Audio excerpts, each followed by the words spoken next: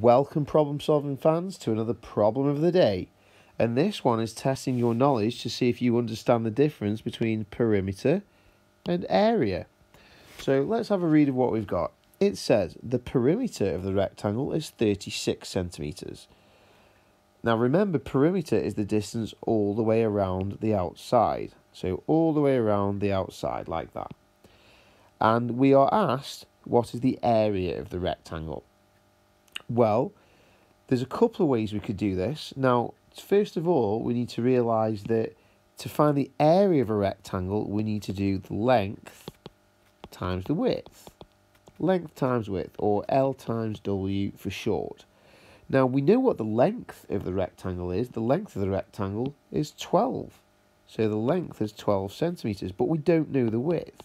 So we can't possibly find the area until we know the width.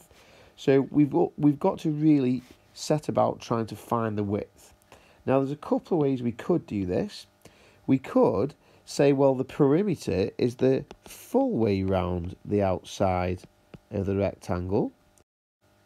So the full way round is 36 centimetres, and this means halfway round must be half of 36. And half of 36 is basically 36 divided by 2. So if hopefully we can do that in our head and find that it's 18. But if we can't, we could just do a quick bus shelter. So 2's into 3 goes once, remainder 1, and 2's into 16 goes 8 times. So if the full way round is 36, then halfway round must be 18 centimetres.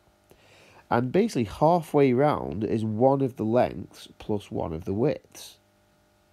So if one of the lengths is 12, then to get it up to halfway round 18, the width must be 6.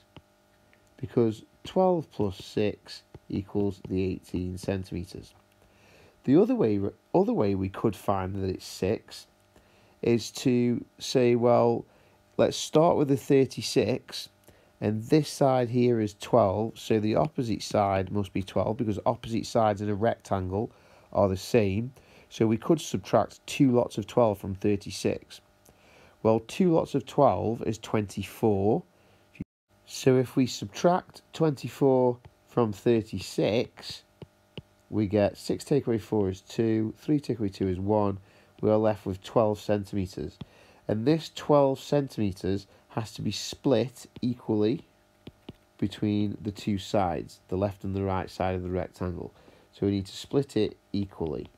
So 12 divided by 2, splitting it equally, would be 6. So therefore you also get that both sides of the rectangle are 6 centimetres. So now we've shown two different ways that the sides of the rectangle are both 6. We now know what this question mark is worth here. The width of the rectangle has to be 6.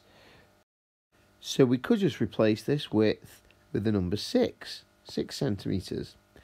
And now we know that the area is length times width, therefore it is 12 times 6. So on the rectangle we can now work that out. Area is 12 times 6, and 12 times 6, if you know your times tables, is 72 centimetres squared. Remember, lengths and widths would be in centimetres, whereas the area would be in centimetres squared. Your final answer, 72 centimetres squared.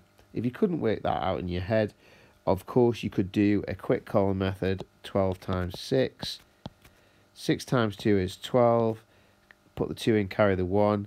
6 times 1 is 6, plus the 1 is 7. And we still get 72 centimetres squared.